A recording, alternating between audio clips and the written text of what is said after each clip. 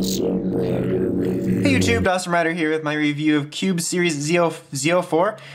You gotta see it? It's coming! No. Cube Series Zyuoh 4 Zyuo Elephant. I guess, is this 01? It's not, that's not right. Okay, this is like the first one released, but it is Cube 4. I'm just used to saying that pattern of series numbers from Auxiliary Mech and Ghost Change, but just know this is an individual Zord release, sort of released like an auxiliary Zord, but it is, you know, part of the Core 5. So that was just a mess of an intro. I kind of don't want to cut it out because I enjoyed that Zyuoh joke, to be honest with you. But let's just move past it and take a look at the box. Sort of smallish box compared to some other releases, but definitely bigger than Giraffe's. You got a cool shot of Elephant here, just sort of shows what it does, shows how it combines. Cool shot of Jungle Fury Elephant Ranger. No, but, you know, Zyuo Elephant right there. All that stuff. On the back, shows you how it works again. Here's a lineup of all of them, including the, as of this video, unreleased Gorilla. So that will be coming soon. So yeah, pretty typical box fare stuff. Here it is in its cube mode. I feel like this is one of the most obvious ones. Why did my voice always do that? I always turn into Gaja all of a sudden.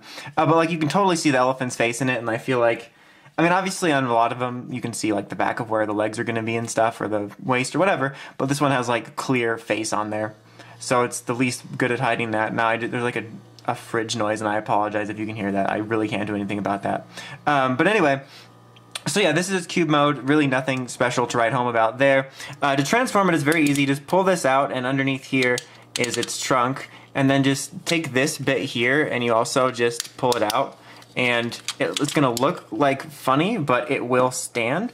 Like, what looks sort of funny about it is the fact that these legs here are shifted to the side, so it gives it this odd perspective. But to be honest, this is probably my favorite individual animal, because this odd slant aside, I don't know necessarily exactly what it is, but I just really dig it. I think it looks really unique. It's probably the cube-like design that just makes it a pretty unique looking elephant mech, to be honest. Like, I don't know, I really like him quite a lot. I think he's one of the more unique looking ones, to be sure. And as usual, it's pretty simple. Like I said in Kieran's review, I'm probably going to touch on this for the next few reviews, but I like the simplicity of these, and their blockiness is like intentional. So like, I'm not fully understanding people complaining essentially about this line doing what it's supposed to be. I mean, it's based on like this blocky theme, so it's like, yes, it's going to be blocky, and they're very simplistic, and they're doing what they're supposed to be. Like, I don't know, I don't want to get like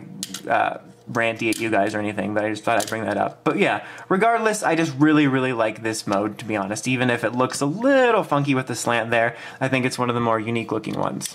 Okay, then to combine it, as you could probably tell, is going to be super simple stuff.